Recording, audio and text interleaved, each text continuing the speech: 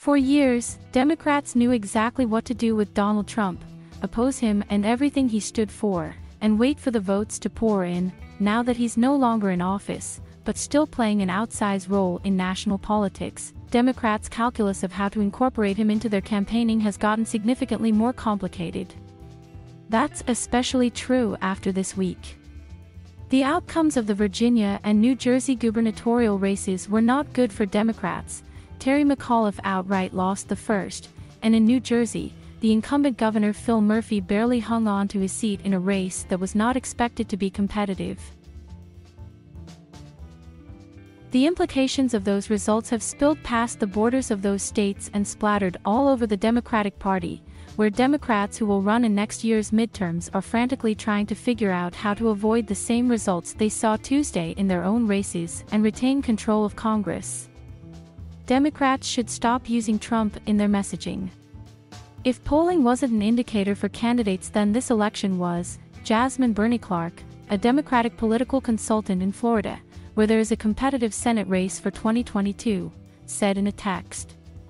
People aren't responding to messages that center him, his corruption or his fear tactics like January 6th.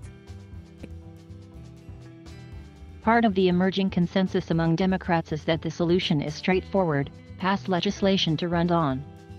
While it's unclear whether that would have made a difference in the Virginia race, members of the Virginia congressional delegation expressed frustration that McAuliffe wasn't given something more substantive for his campaign. Instead, McAuliffe ran on his own previous record as governor, and his campaign also spent a lot of energy tying his opponent, Glenn Youngkin, to Trump. Youngkin, for his part, walked a fine line between riling up enthusiasm from Trump's base and keeping a far enough distance from the former president that he could appeal to otherwise persuadable voters, and it worked.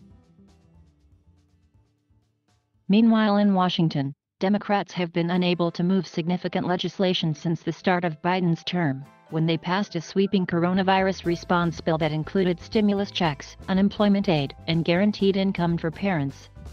Leading up to Tuesday's election, twin bills meant to address infrastructure, the climate crisis, and social programs remained stalled as two senators, Kyrsten Sinema and Joe Manchin, stood in the way of what most of the party wanted to use the social programs bill as a vehicle to move.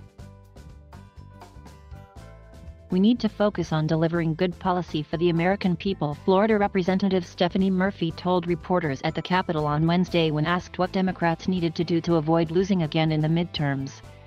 "And what I always say is, I'm focused on doing the work today and the politics will take care of themselves."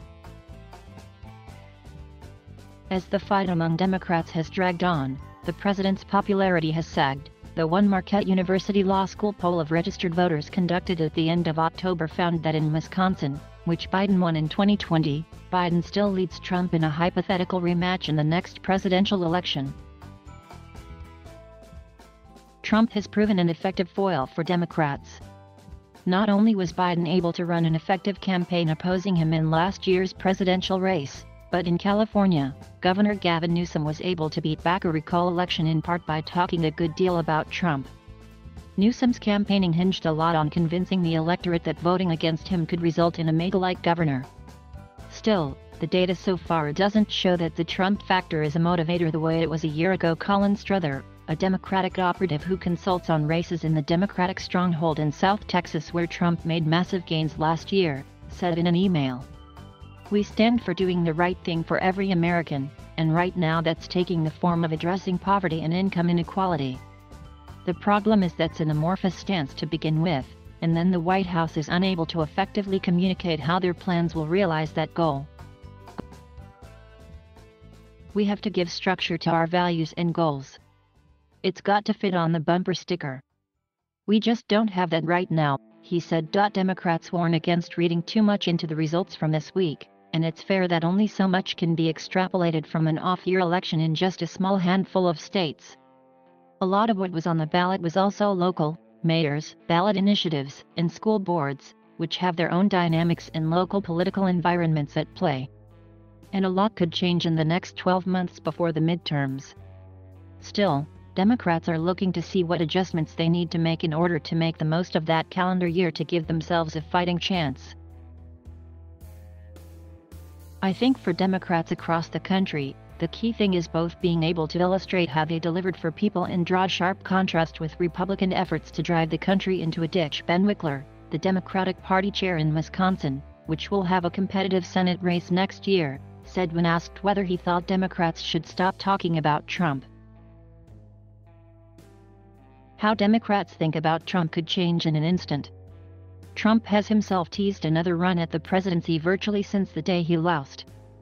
Though he's relished in endorsing Republican candidates, taking credit when they've won, and generally passing the time putting out statements via email, at any moment he could announce he will run for president again in 2024, and instead of being a former president once again become the biggest story in American politics.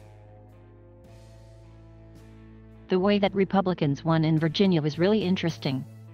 They won by distancing themselves from Donald Trump, and particularly in the competitive areas where they needed to pick up a few votes that had swung against him a year ago, said Adam Kinsey, a Democratic operative based out of Arizona, another state that will have a competitive Senate race next year.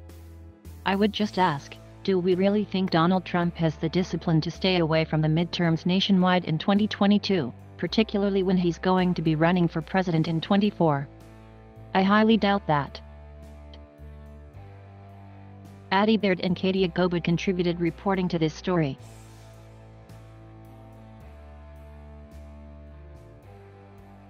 Thank you for watching. Please subscribe.